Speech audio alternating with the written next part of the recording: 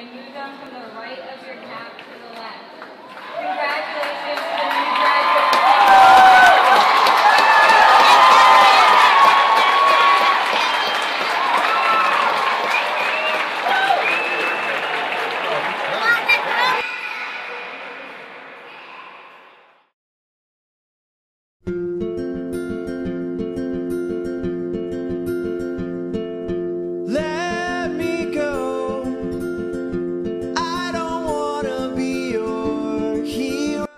I'm a rising senior in college.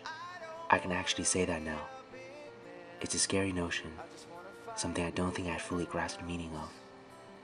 It's funny because I remember graduating senior year of high school like it was yesterday. Real life is not like the movies. You don't get a fanfare for accomplishing 4 years of education that will ultimately help you on the long journey that they call life. You graduate high school with a sense of elation, a sense of freedom. That, mixed with all the expectations and possibilities the next 4 years of my life could offer. It was exciting, and I was ready. So ready, in fact, that I showed up at graduation with a t-shirt. After the ceremony, me and a bunch of my buddies went to the local Chipotle for one last lunch, all the while knowing we had accomplished something big. It was a proud moment, so I guess I'll retract what I said earlier. Sometimes, real life is exactly like the movies. For a few amazing hours, or days, or even weeks, you feel like a grown-up for the first time. You are in control of your life. You are on top of the world to face whatever life has in store for you proudly with open arms. For me, it was a great feeling that lasted for the rest of the summer. I remember high school graduation like it was yesterday. All the group pictures, yearbook signings, all the promises you make to your family and friends, all the things left unsaid, the countless parties to look forward to, and all the new friends you will make that you have yet to meet. All that was cut short on the first week of college when you realize, holy shit, I actually have to do work now. But it was all fun in the end. After all, it's college, and what can you expect? After we'll wake up on a fake facade of college life they called freshman orientation. After you finally realize that girl you made out with at that party in that house probably wouldn't call you.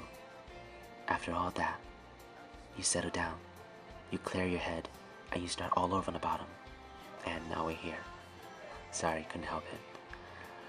And as if in a blink of an eye, you find yourself in the last year of that cycle.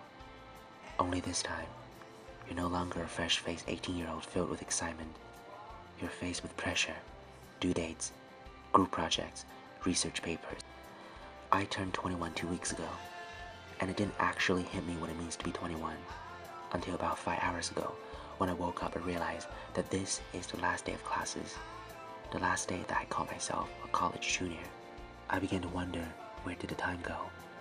If I had to live up to all the expectations and possibilities, if it was the 3 years I wanted to live. This time, you're an adult who had a taste of what life could offer. You're surrounded by more of nostalgia, the fear for the unknown. You lived through the competitions, the finals week, the dean's list, and the formals. You've been caught by campus police, had your first fireball vodka, pulled more all-nighters than you could possibly remember. You witnessed your drunken roommates bring a girl back from parties, and you had brought a girl back from parties yourself. You had your fair share of waking up on a friend's couch not remembering what happened the night before. You've been late, sometimes not even on your birthday. You wear suits and ties to formals. You wore swim trunks to the beach because you know it'd get you female attentions. You had a campus violation and sat through a conduct hearing. You made new friends and drifted apart from some others.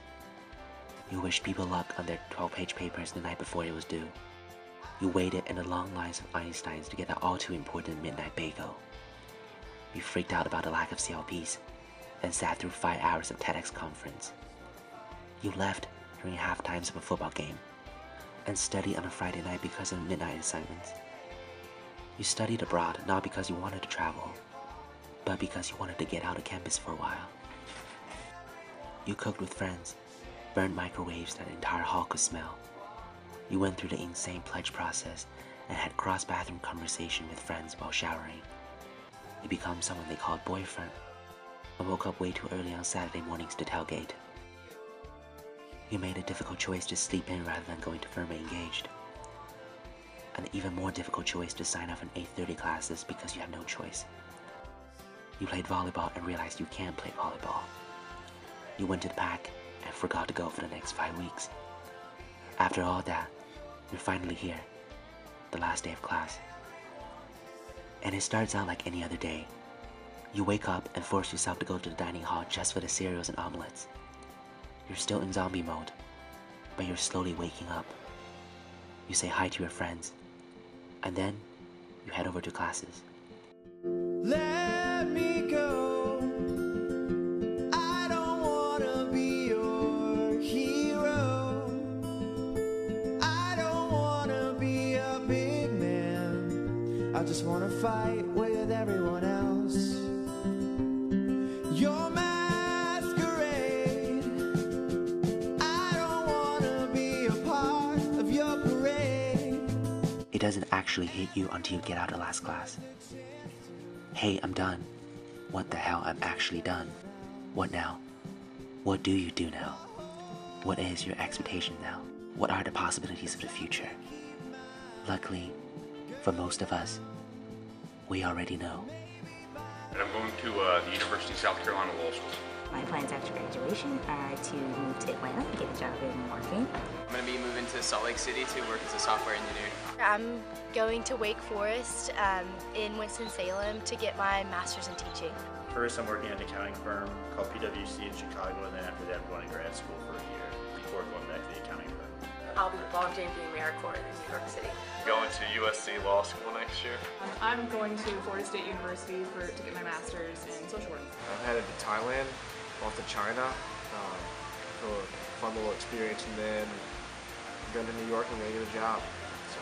I'm planning on getting my master's in accounting.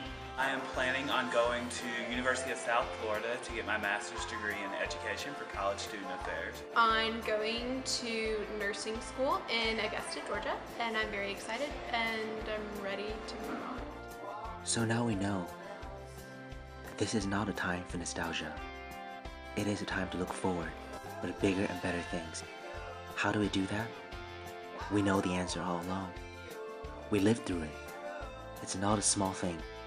Every detail, every move, every memory, the experience we have are our greatest treasure.